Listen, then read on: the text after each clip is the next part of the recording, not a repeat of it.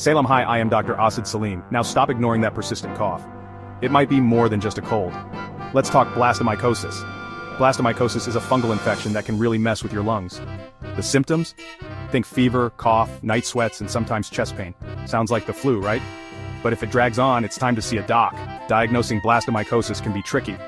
Docs might run blood tests, x-rays, and even look at your spit under a microscope. Fancy, huh? So how do you treat it? Usually with antifungal meds. These bad boys can knock out the fungus, but it might take months. So stick with it. What about your diet?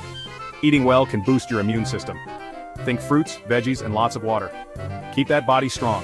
For more insights and tips, subscribe to Asad Saleem 1414. Don't forget to like, share, and comment below. Stay healthy, folks. Skin blastomycosis is another form of this fungal infection. It can cause skin lesions, ulcers, and even warts. These symptoms can be painful and might take a long time to heal. If you notice any unusual skin changes, it's crucial to consult a healthcare provider.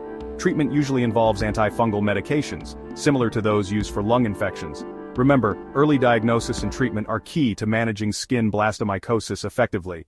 Stay vigilant and take care of your skin.